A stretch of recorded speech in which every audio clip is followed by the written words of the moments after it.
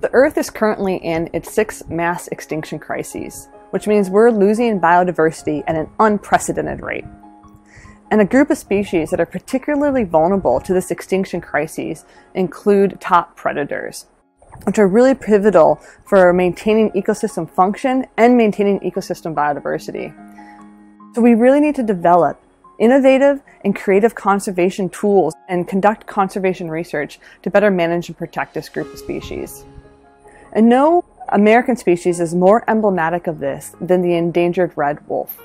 Red wolves are native to the southeastern United States and are currently on the brink of extinction in the wild for the 2nd time in their history, where they only persist in one small population in North Carolina. And while this population was experiencing devastating population declines, myself and collaborators had a very exciting discovery along the Gulf Coast of Louisiana and Texas, which was part of the historic red wolf range. We discovered red wolf ancestry in coyotes persisting on the landscape.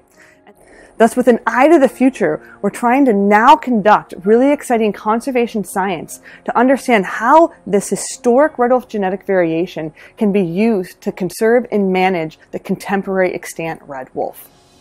We have 2 main research objectives right now that we're seeking funding for.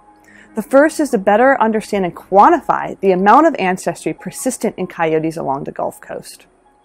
The second is to better understand their ecology through trapping efforts to be able to track and monitor these animals and look at their morphology, look at their diet, look at their behaviors to better understand what red wolf ancestry might be doing in these coyotes along the Gulf Coast of Louisiana and Texas.